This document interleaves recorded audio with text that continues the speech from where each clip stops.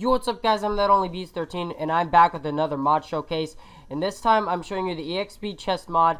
And this is a very useful mod that only adds 2 items into the game, but these 2 items can be very useful into your Minecraft world if you really care about enchantments, or if you just have a lot of levels and you don't want to lose them, or if you want to level up easier, because after level 30 levels do take longer to get. So after you get 30 you could just store them. And yeah, first let me show you the recipes, and then I'll show you exactly what this mod is and how it works.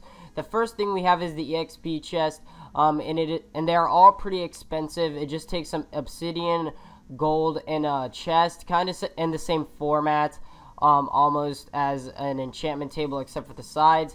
And next we have the Ender EXP chest, and this one is very expensive, taking 2 diamonds, an ender chest, and of course the obsidian. Let me tell you what this mod does. First, let me get the EXP chest.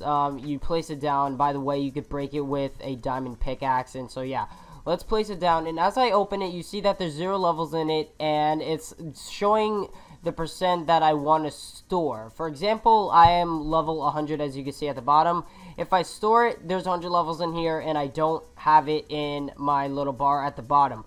But let's say if I want to get 50 levels back, I could put it at 50%, and then withdraw. Oh, whoa. I guess I got a little bit more than 50. Okay, let's store all of it, and let's get back 10%, or about 9. Okay, that's weird. I'm pretty sure 9% out of 100 is 9 levels. I guess it works differently.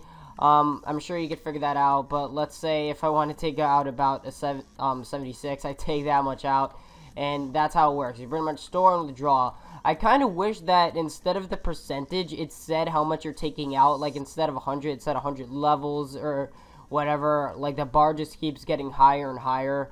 And yeah, let me just get my levels back and show you how the ender chests work. And I'm sure, as you could guess, I could place one down here and place one over here, and in this one it's kind of the same. It's pretty much the same thing. You store, you withdraw it. So if I store 100 here, then it comes over here, and then I could withdraw here, and then I could put it in here.